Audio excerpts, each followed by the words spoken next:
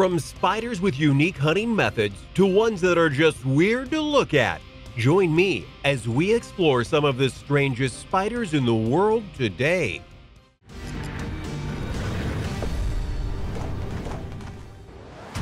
The Flic-Flac Spider.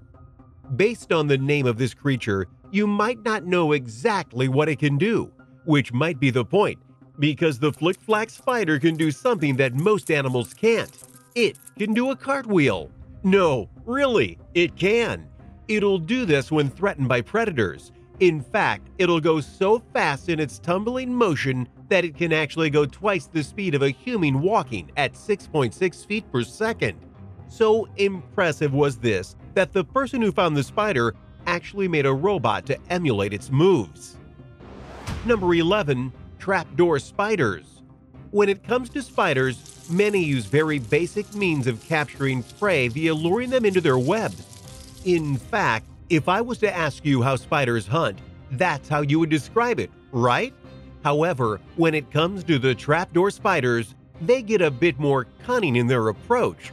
And it's strange how detailed they get into said approach. They'll actually dig into the ground they're on and then cover that hole with all the natural tools at their disposal to cover it up and make it blend into the environment.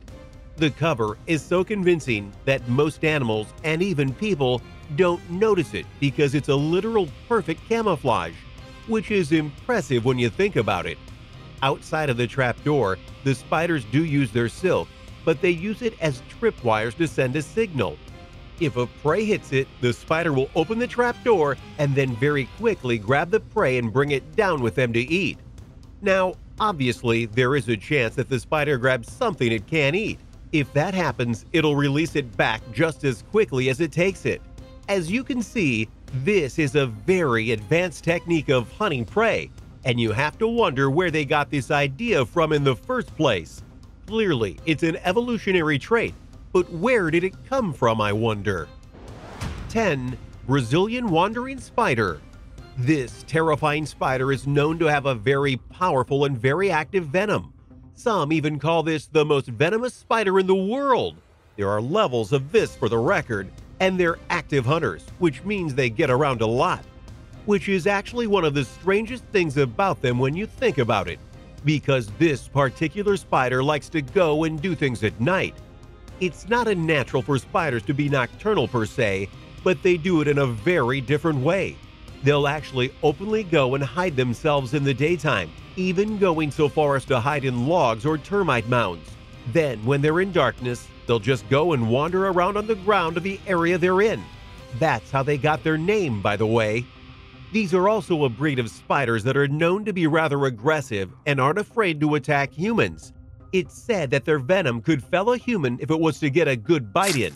And because they usually would strike at night, it wouldn't be hard for them to sneak in and strike before a human would notice they were there.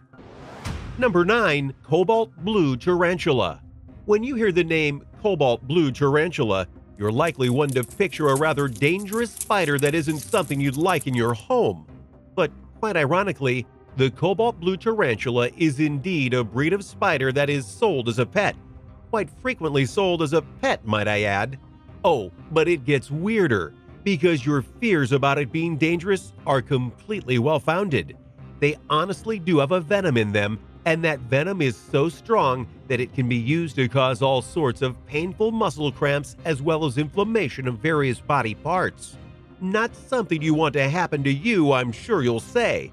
And yet, it's a pet. But credit to those who run the pet trade, they're careful and make sure that the tanks that hold these spiders are constructed well and the spiders can be fed without fear of getting too close to them. Also, in case the name didn't give them away, the Cobalt Blue Tarantula is a very odd shade of blue and gray mixed together, ensuring that they stand out from other spiders in the crowd, so to speak, likely a reason why they're popular pets.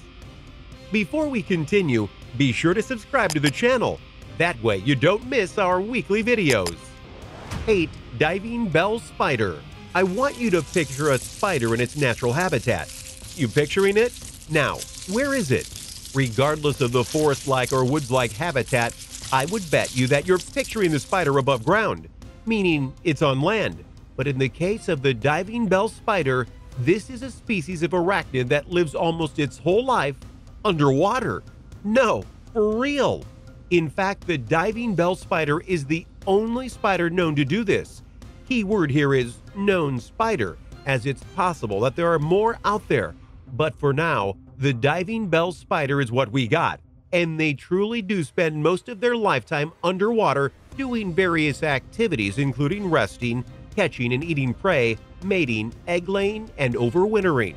Now, despite it being an underwater spider, it does breathe air. It uses silk constructs to get air bubbles and keep them near its head so that it can breathe.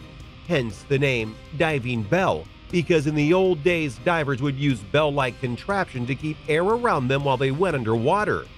The diving bell spider has mostly been found in parts of Europe and Asia. Number 7. Ornamental baboon tarantula. Many spiders are known for their odd colorings and their sizes. In West Africa, a very rare and special kind of spider exists in the form of the ornamental baboon tarantula. They're usually found in Togo or Ghana, and when they're fully grown, they can reach over 5 inches in length. These spiders are characterized by their chalky white coloration with molted black and brown markings. Notably, these tarantulas have very thick rear legs, leading many to believe that they are baboon spiders, when in fact they aren't related to them at all, which makes it all the more weird that they look so alike even though they're not related. Their looks aside, the ornamental baboon tarantula are known to be quite threatening when provoked, even having a venom of their own that they can use against foes. They're also not opposed to digging underground for cover in the early parts of their life. 6. Ladybird mimic spider. In nature, camouflage is a very effective way of staying alive as well as luring foes into a false sense of security. For the ladybird mimic spider, they go into an interesting part of that cast of creatures, because they not only have the body colors of a ladybird beetle, aka ladybugs, they'll also compress their bodies at times to ensure that from above, via birds, that they know that it's the ladybugs that they are eyeing. Why would that be important though? Birds eat spiders at times, and so to defend themselves, they go and mimic something that they know birds won't eat. Ladybugs can be poisonous to birds. It's really clever, and it shows just how smart animals can be when they're allowed to evolve into their full potential. You'll usually find these creatures in Eastern Asia, such as China, Japan, and Taiwan, and they're very effective at using their body to both stay alive and get food. Number 5. Flower crab spider. Continuing on with spiders that know how to blend in with their environments, I give you the flower crab spider. This is another very special species because these spiders, which are numerous in the world, will go and rest upon arrays of flowers, and to make sure that no one spots them, they'll actively change colors. Yeah, they will. They're capable of changing their colors on a dime should the situation be necessary. And when you're hunting for food, it's always necessary. There are over 40 different species of flower crab spiders in the world today, so when you go and observe that flower patch, especially goldenrods, be sure to be on the lookout for spiders so you're not surprised when one creeps up towards you. Wouldn't want that, right? 4. Ogre-faced spiders. I probably shouldn't have to describe this kind of spider to you at all, but given that you might get the wrong idea, it's probably for the best. Ogre-faced spiders are one of the more odd and unique spiders in the world today.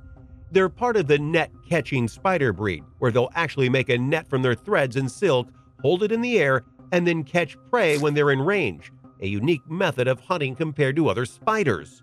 Furthermore, their appearance, including their face, is very different from other spiders. At times, it looks like they have 6 legs instead of 8, and their faces are said to look like an ogre, due in part to their eyes, which, by the way, can process more light than owls and cats. At present, there are 51 species of ogre-faced spiders in the world today. Number 3. Wraparound spider. Want to see another example of a spider blending into nature in a weird way? Meet the wraparound spider. This is a spider that uses its rather thick body and will press it against a tree trunk or branch, which, when mixed with its natural brown coloring, will ensure that it goes virtually undetected by foes as well as prey. Just as interesting, though, is that when nighttime hits, the wraparound spider will actually go and rest in nets that it wove itself. Not exactly what you would expect from a dedicated spider like this, huh? 2. Bird-dropping spider. In nature, sometimes the best creatures that are hunters are the ones that are best able to blend in with their environment in such a way that no one would question what they are and aren't. But for the entity known as the bird-dropping spider, well, let's just say that their approach is a bit crappy. This species is actually a form of crab spider. But don't get the name mixed up. They're not dropping birds with their strikes. They're actually mimicking the look and movements of actual bird droppings. Oh yes! Scottish naturalist Henry Og Forbes was the first to discover this unique spider, so good that it can even fool humans. This spider literally goes to all extremes to try and convince people and animals that it's a bird dropping. It can even drip to make it seem like the excrement is slipping off the leaf or stone or other place it's on. And it can even emit an odor that reminds you of bird droppings. This is a spider with dedication to its craft. Number 1. The albino spider. This particular creature is a bit deceptive in its naming, mainly because despite being called the albino spider, only one part of the spider is actually white. But that's actually what makes it so weird. This specific trapdoor spider was found in Australia back in the early 2010s, and most people were shocked to see it because only its flat head was white. The rest of its body was actually brown and black. I nearly fell over when I saw its white head, Mark Harvey, senior curator at the Western Australian Museum, said via email. Now, it's not uncommon for certain albino creatures to exist. Some of them are even very prominent in various parts of the world. And yet, when it's them that's albino, their entire bodies are white. Yet this one only has its head being white. That's just plain weird. And because it's so new and was only found somewhat recently, many people aren't really sure where this spider came from, where it all lives, and why it has that weird white head. Just goes to show that nature still has a way of mystifying us. Thanks for watching, everyone. What did you think of these unique spiders? Which one do you think was the most strange of the set? Do you know of another spider that could easily be on this list? Let us know in the comments below. Be sure to subscribe, and I'll see you next time on the channel.